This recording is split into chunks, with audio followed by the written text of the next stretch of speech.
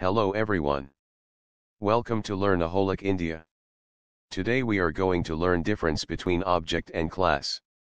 So without wasting time, let's start with today's session.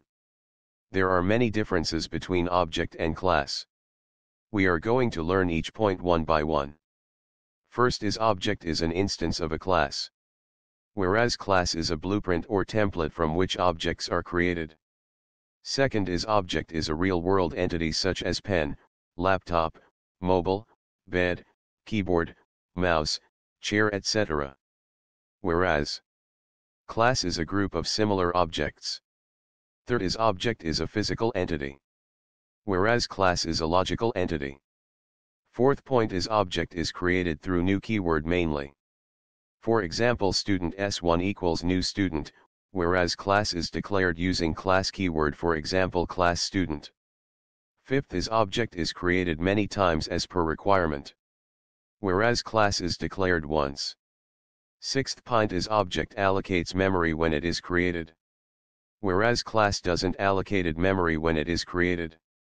Seventh is there are many ways to create object in Java such as new keyword, new instance, method, clone, method, factory method, and deserialization. Whereas there is only one way to define class in Java using class keyword. Let's see some real-life example of class and object in Java to understand the difference well. Class, human. Object, man, woman. Class, fruit. Object, apple, banana, mango, guava, etc. Class, mobile phone. Object, iPhone, Samsung, Moto. Class, food. Object, pizza, burger, samosa. Thank you for watching today's session.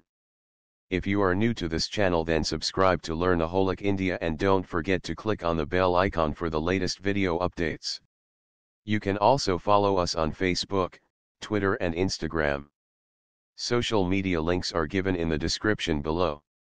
If you like today's video, then like it, share with your friends. If you have any query, then please comment below. Remember one thing, sharing of knowledge is gaining of knowledge. That's it for today. Stay tuned for next video. Thank you.